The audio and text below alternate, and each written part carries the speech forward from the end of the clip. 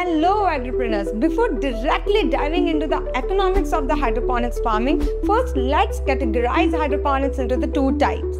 One is your outdoor hydroponics and secondly is your indoor hydroponics. So what do you mean by outdoor hydroponics farming? So if you are someone having an open space in even tier 1 city, tier 2 city or in rural area, don't worry, in that case outdoor hydroponics works because in an open land we build a protected structure inside which we install the hydroponic system, automation, and that comes under the outdoor hydroponics.